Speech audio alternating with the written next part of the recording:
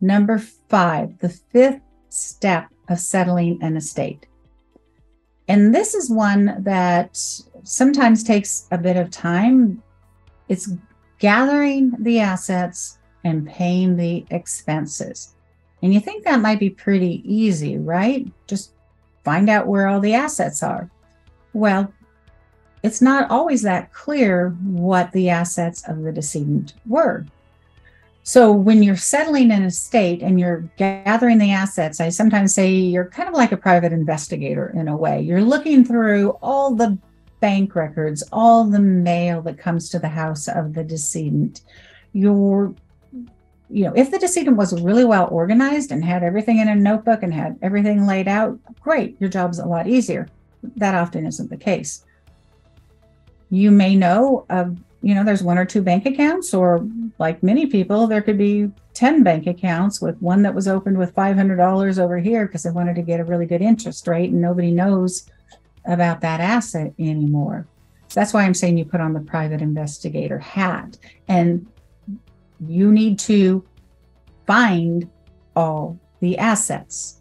Maybe it's easy, maybe it's not. So you're going to take an inventory of all the assets. You're going to do your best to figure out what assets are there. And we call that an inventory. And, it's not necessarily the type of inventory that's required in a probate, but you're going to list out what all the assets are, what the values were at the date of death, so that you know what is in this estate and where is it going to go.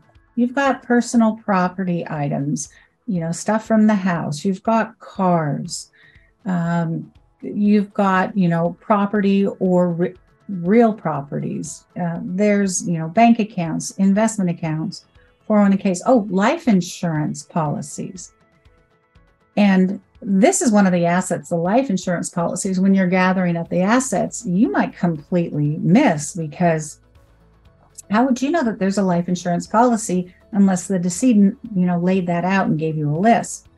I did want to share with you that there is a service. It's called the Life Insurance Policy Locator Service. And I'm going to ask that one of my team put it in the chat here, which is a service where you can log in, put in the decedent's information, and they will come back and let you know whether there's any life insurance policies. So that link is there in the chat now. So you're gathering up all the assets, finding out what is in this estate.